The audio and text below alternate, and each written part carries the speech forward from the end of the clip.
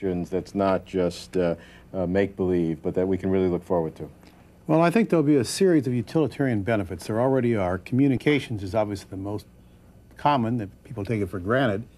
What's becoming equally internalized in our society and other industrialized ones is location, global positioning satellites, beginning to get into the infrastructure. It's another utility. It's something, by the way, you could jam during a war.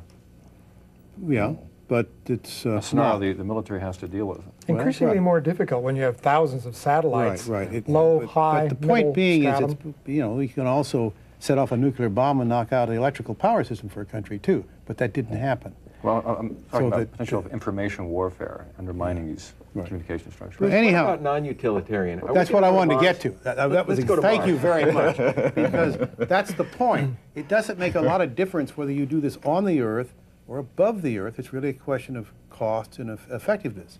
So the real issue about space is not will it give us better utilitarian things, but rather what can it do for our spirit, not so much for our body. And what it says about us as human beings. It says about us. There's no way you can justify going to Mars on an economic basis. That's right.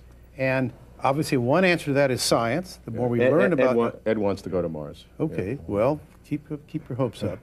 The more we learn about our environment, just as we did at first in the Earth, it helps us overall. And that's certainly true with Mars or with Venus or other places. You're going to send carbon or silicon? But the issue is we've been sending silicon because that's all we can send. That is robots. So that combination is going to change with more and more capacity on the robotic side, the silicon side. And a fusion is going to emerge, unlike ever seen before, between humans and machines. And that's what most of us are going to see the solar system. Will that help our spirit? So far it has. So far, I'm the president of the Planetary Society, and we survive with the pleasure of 100,000 people that send in their dues every year. We don't have any big aerospace companies backing us, nothing else. And we do because we represent hope. We represent a link to the possibilities of the future. That will keep it going, provided the space systems bring back new stuff that's interesting, and most importantly, make it interactive. The new phase of space exploration is having humans interacting with systems that are really operating on Mars and places like that. I think to me, what space illustrates is our ability to deal with linear, predictable systems and our inability to deal with nonlinear loop systems.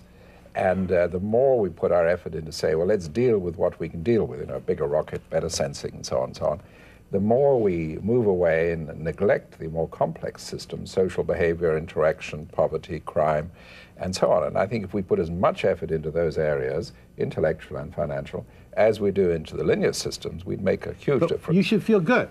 We're doing exactly that. We're reducing both the absolute and the relative expenditures on space exploration in this country and in every other country in the world. And we're not the world. On prisons than ever before. Well, we're also spending more on consumption, on commercial products. But this is human beings. That's right. Reaching for the stars and living in the dirt. And that's an old argument. That's the argument of the 60s, that the societies have made their judgments, part of this decentralization, and there's less going into space exploration. But that's not what I said. You see, I didn't say there should be less going to space. I said we should put effort into other areas, not just less into space. It doesn't make more into other areas. There is more going in other areas. It's not. Yes, look, the gross national product is doubling every 10 years. The space fraction's going down. Yeah. Obviously, it's going somewhere else. It's not. That's my whole point. If you stop spending on meat, it doesn't mean you're spending more on milk. But you're spending on something.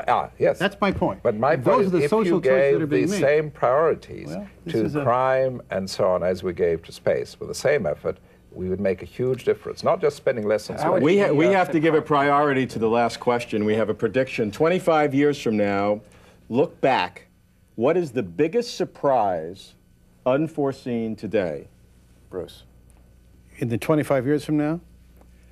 The biggest surprise we probably wouldn't recognize because we, that is our descendants, will have changed in a way we would not recognize. Just like my grandfather and I are separated forever by cultural and psychological differences. Ed? Everyone will be wearing face jewelry. I hope you were going to say something about that.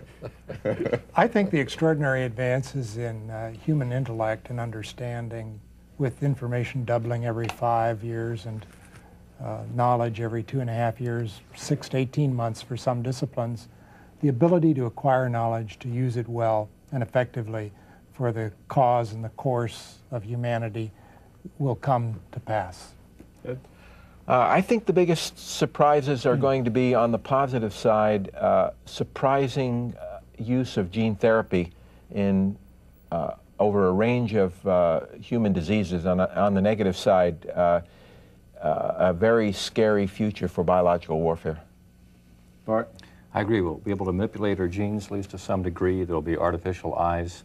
And at the social level, a small level, we'll have mail on Sunday. And we'll end, and you'll see, wake up one day, and the drugs will be legalized, and this massive transfer of wealth from taxpayers to drug dealers will be gone. One way to forecast the future is to use what has happened to predict what will happen. In 1943, the chairman of IBM said that the world market for computers is maybe 5. Theory says that if you plan the future, you can influence events and react quickly to surprise. Yet, there's a chance that something really unexpected will occur by the year 2025. I hope to still be doing this show with less hair and more makeup, amused at how naive I had been. And finally, after all that time, I may find myself closer to truth. I'm Robert Kuhn.